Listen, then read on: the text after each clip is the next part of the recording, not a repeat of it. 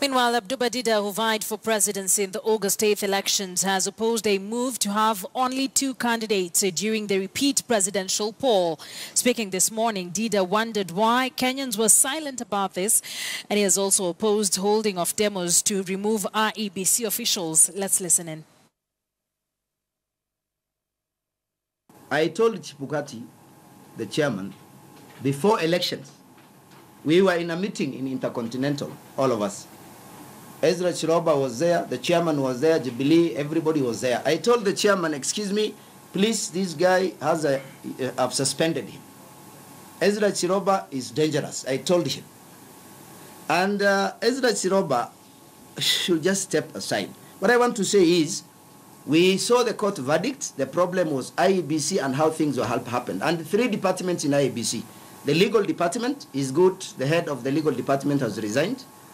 Number 2 is generally, Ezra says he's in charge of logistics. Yeah, the courts severally asked if Forms 34A were not available.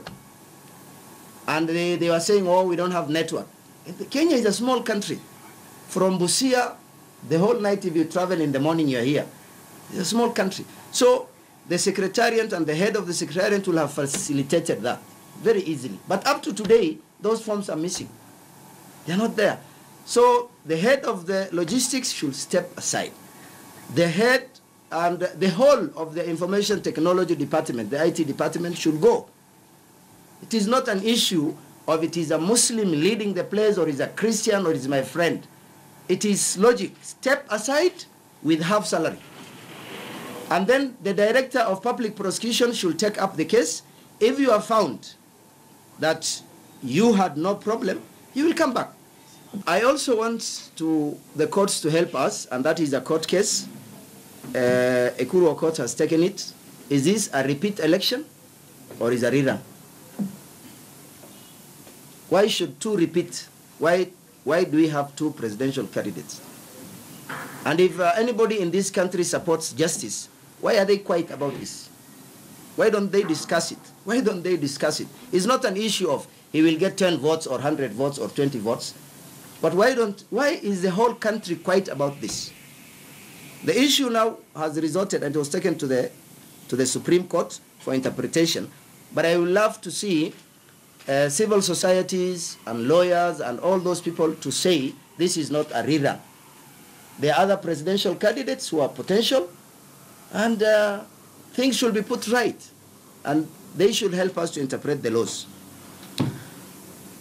I kindly want Raila to hold his horse. Raila is an old man. He has assisted this country. By the way, Raila would have been, in my government, Raila would have been the chairman of the Human Rights Commission. He's very good in in putting things right. But I don't think he can make a good leader anyway. That's my perspective of seeing things. I also, that's Raila. Raila, I will have taken him there. Uhuru will have been one man who, if he asks, God will have accepted his prayers, but only after going for rehabilitation. Yeah, he should go for it. Sincerely speaking, it should not an issue of tribe or whatever.